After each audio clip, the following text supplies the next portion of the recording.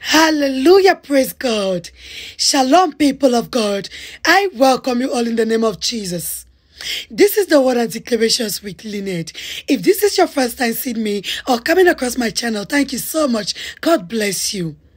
Please do not forget to like, share, and subscribe so you become part of this amazing family.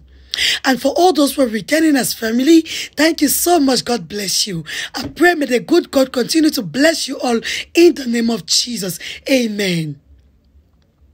They said you're wasting your time. Now, this person I'm talking to, this is your confirmation.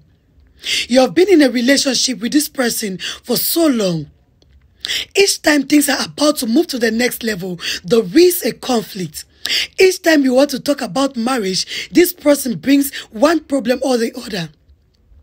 There are some spirits that are coming from your partner's side that said you are wasting your time. They said they are going to frustrate all your efforts. They said you're never going to end up with that person. Now, sometimes you don't understand what is going on. As a believer, it is always good to be sensitive. There are some people who are being controlled by evil spirits. You realize that you're in a relationship with someone. Today, everything is going on well. And the next day, there is a misunderstanding. You both quarrel over little things. Sometimes you ask yourself, what is the cause of this quarrel? Sometimes you ask yourself the reason why your partner is behaving like that towards you. There is a spirit that is coming from your partner's side. This spirit has sworn that you are never going to get married. This spirit has sworn that they are going to frustrate all your efforts. But as a child of God, you have to be very sensitive. When you see things happening like this, you have to understand that these people are not behaving like this normally. That is the time where you need to go down on your knees. That is the time where you need to pray. For there is nothing that God cannot do. There is no situation that God cannot change. This person I'm talking to, God is about to set your partner free.